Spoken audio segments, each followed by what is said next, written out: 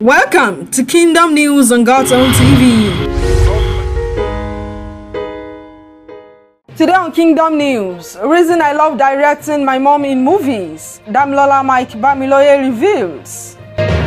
I tap from these blessings, reactions over 3 generations of the Mike-Bamiloye family. Late Osinachi's family fix dates for burial. Must you cry? JayMikee calls out 6-month-old son, Jayson Mike-Bamiloye. I just discovered something phenomenal. Something phenomenal. Yes, something phenomenal. Phenomenal. Joshua Mike-Bamiloye has called out his 6-month-old son, Jayson Mike-Bamiloye, for always crying before he sleeps. Joshua, who took to his Twitter page to tell his followers, said his son was always servicing the ears of his parents while he tries to sleep. It would be recalled that JayMikee became a father on the 22nd of December 2021. The movie maker, who is now living in the reality of the myth about children crying to sleep, said though he loves babies, he still cannot fathom why they would have to cry before they sleep.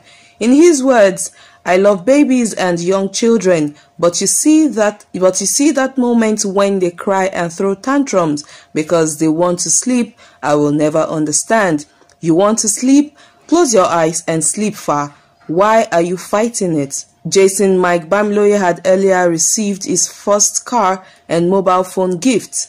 This was made known by JayMikee. See the video of the gifts.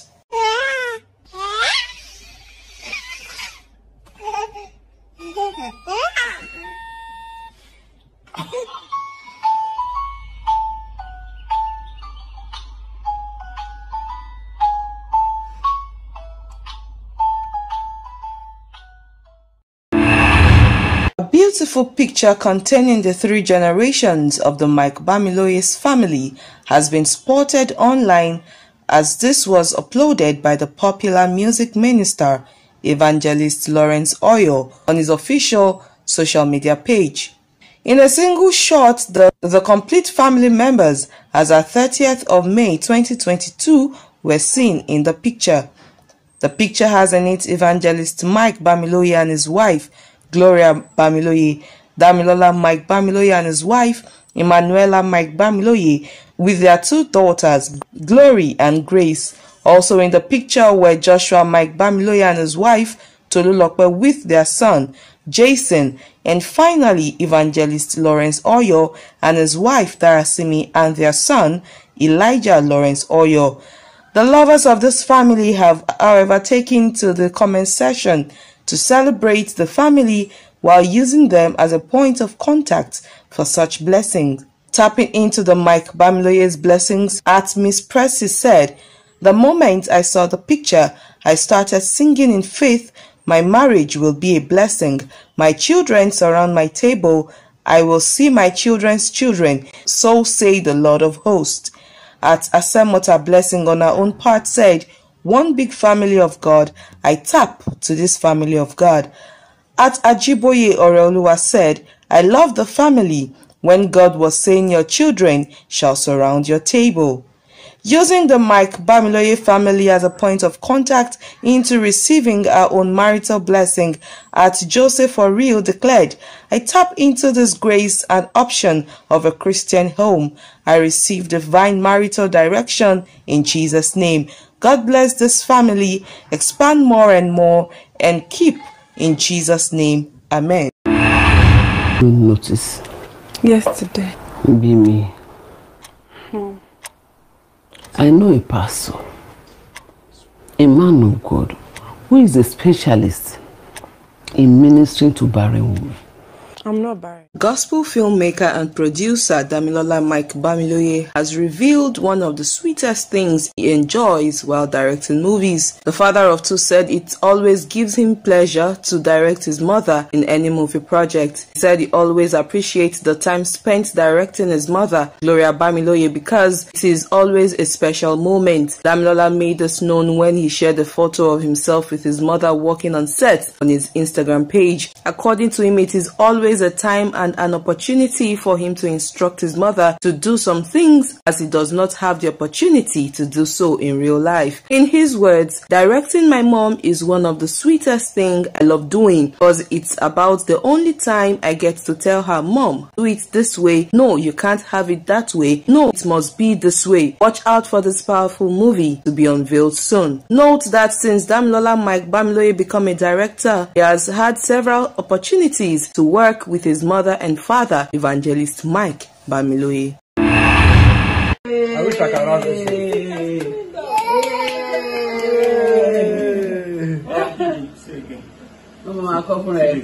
The co-host of True Talk Show, Emanuela Mike-Bamiloye, has revealed an important lesson her first daughter taught her about building an intimate relationship with God. According to her, her daughter Gloria always wears a look of satisfaction whenever she finished eating.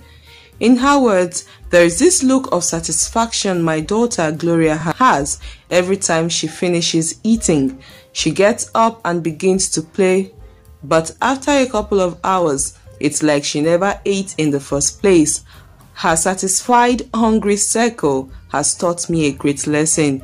Explaining what the lesson is, she said, it is a very good thing when we feed our spirit man with God's word and are satisfied, but it is foolish to bank on what you ate yesterday. If the body has to be constantly fed, how much more our spirit? We are surrounded by things that can drain us, hence the need to constantly refuel. Even if the fuel tank of a car is full, as long as it is driven, it must be constantly refilled. A lamp must always be charged for it to keep shining bright. She then gives a piece of advice to believers never to bank on yesterday's encounter. Continually go to God for more, because in God, no matter the depth or height you have attained, there is always more. Emanuela Mike-Bamiloye, who is a gospel actress and scriptwriter, is married to the gospel filmmaker Damilola Mike-Bamiloye, and they are both blessed with two daughters, Gloria and Grace Mike-Bamiloye.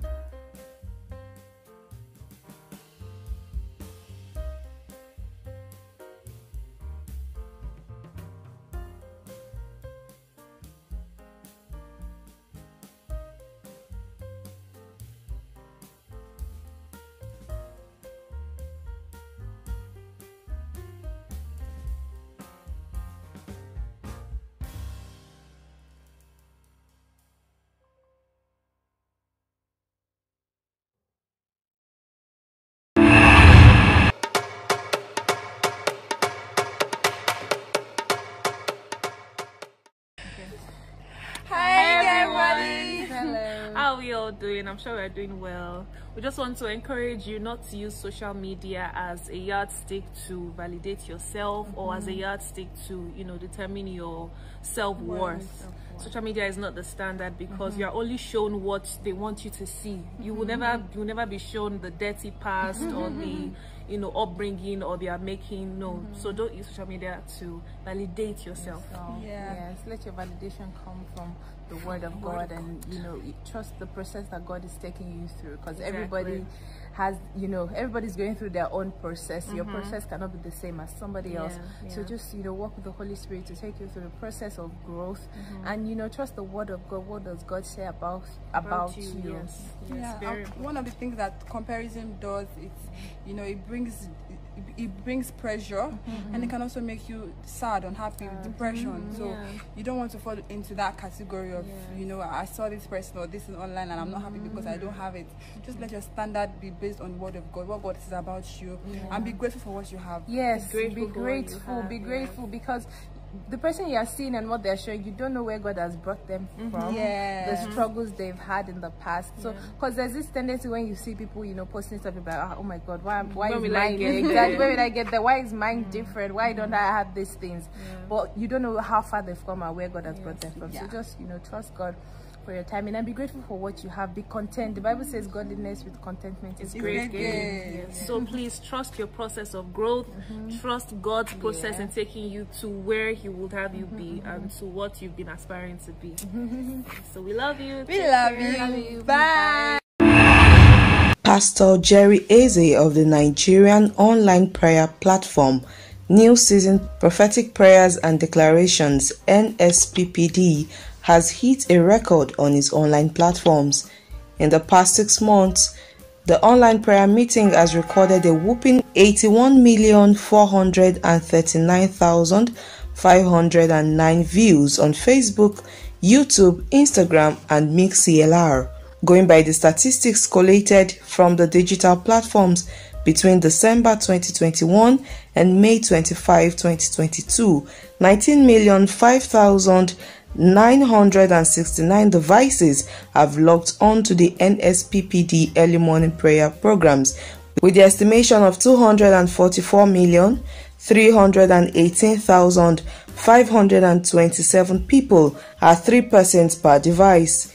With this new record, the NSPPD is now arguably the largest prayer program in Africa and maybe in the world. A further breakdown of the data also revealed that the NSPPD program had 14,694,805 views in December, with an estimated 44,084,415 participants logged in with 3,126,168 devices. Meanwhile, January recorded an estimate of 15,158,333 views from 3,465,059 devices across the globe, with a number of 45,474,999 participants.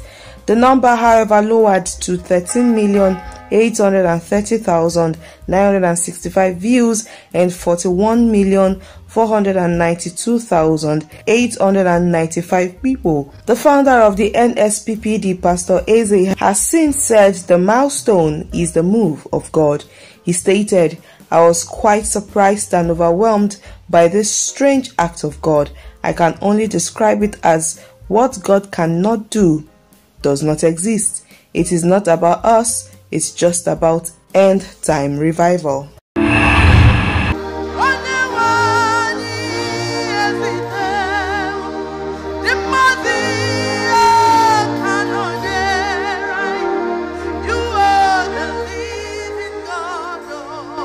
After a long wait due to various investigations and autopsy, the family of the late gospel singer Osinachi has fixed a date for her burial. Osinachi's family reportedly fixed the 25th of June 2022 for the burial of the Ekweme singer. Report reveals that the deceased family insisted that Osinachi would be buried in her father's compound at Isuochi, Abia State, instead of her husband's house as expected. According to BBC Igbo, the family are also contemplating returning the singer's bride price. The news of Osinachi's death broke on April 8, 2022, leading to a wild public outcry. Osinachi was said to have died as a result of domestic violence she suffered from her husband, Peter Onwachukwu. Meanwhile, the federal government had slammed homicide charges against Peter. Recall that the Attorney General of the Federation had dragged Peter before a Federal Capital Territory High Court, where he will be facing a 23-count charges, which includes homicide, physical and psychological abuse, restraining her freedom, among others.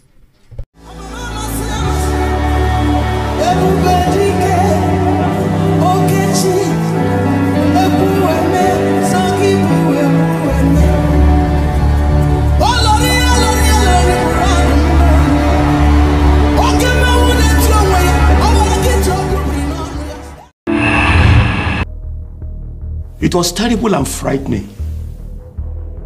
The Lord in His mercy made it a dream and not a reality. Evangelist and founder of the Mount Zion Ministries, Mike-Bamiloye has revealed the language in which God spoke to him with when he discussed rapture with him. The drama minister said that when God spoke to him about rapture, he didn't communicate with the English language, rather he spoke Yoruba to him. Bamiloye, who disclosed that God spoke to him in a dream he once shared last year, said, "In the dream, we were rounding up a big program and a man of authority came to us with haste and urgency to inform us about the rapture.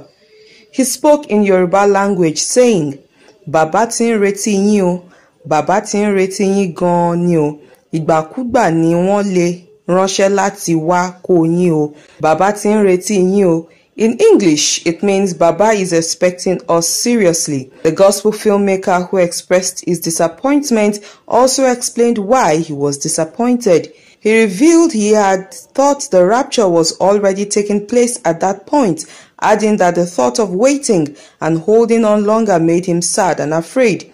In his words, "In the dream, I was disappointed because I thought he had been sent to come and carry us. I was worried about holding on again till rapture would eventually come. I was afraid and in tears because if he comes now, many people will miss it." Bamiloye then concluded by saying, "May we not miss his coming." As part of his effort to deliver the message, evangelist Mike-Bamiloye had in May 2021 released a one-man presentation titled Rapture Nightmare, available on Damilola Mike-Bamiloye's YouTube channel. Are you ready for the second coming of Christ?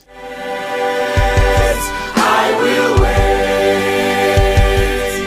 Though it seems He is not coming back again to take us home. As part of the activities to mark the first anniversary of the death of the founder of Synagogue Church of All Nations, the Epitaph of Prophet T.B. Joshua will be unveiled on Sunday. This was revealed by Mr. James Akigbe, the church spokesperson. According to the statement issued by the church, the essence of the Epitaph is to allow the members have a sweet memory of their late founder. The statement says, through the unveiling of the T.B. Joshua's Museum and Foundation, most of the good things he represented while he was alive will be continued. In addition to the Epitaph would be a museum and a foundation to immortalize the late man of God who died on June 5th, 2021. The church said the museum will have works, prayers, sermons, and thoughts of the late cosmopolitan philanthropist that would make people feel the passion of true love and worship as epitomized by T.B. Joshua. Through his foundation, his humanitarian service that has been on hold since his demise will be reactivated to serve indigent people in society. With the establishment of the two entities, the vision and passion of our founder will be revived for posterity, said the statement. Prophet T.B. Joshua, whose sudden death shocked his followers all over the world, was buried in July 2021 amidst cries and mourning. His wife, Pastor Evelyn Joshua, has since replaced him as the leader of SCOAN. Nigerians continue to prepare for the general elections in 2023, popular pastor known for his prophecies and predictions, Primate Ayodele, has revealed the fate of Mr. Peter Obi, the presidential candidate of Labour Party. Speaking in a statement signed by his media aide Oluwatosin Osho, Primate Ayodele revealed that the former governor of Anambra State will not become the next president of Nigeria. The leader of INRI Evangelical Spiritual Church, who described Obi as a fantastic leader, advised that he drops politics to help Nigerians in other capacities. He said there is no way Peter Obi can contest and win. It's either he resigns from politics or wastes his money. Better still, he should help Nigerians that are suffering with his resources. It will be recalled that Obi had last week resigned from the People's Democratic Party (PDP) and joined the Labour Party, blaming it on recent developments within the former party. The man of God then continues by saying he was misled into joining the Labour Party to pursue his presidential ambition. He has missed it. Igbos have missed it already. Their generations to come will remember this and curse them. The Southeast political leaders have successfully jeopardized the chances of the Igbos and turned the zone to something else. Primate Ayodele concluded by saying that the Igbos have no leaders and that they don't like themselves at all. Peter Obi is a fantastic leader, but he cannot become the next president of Nigeria. Any party that gives him tickets will be a waste of time.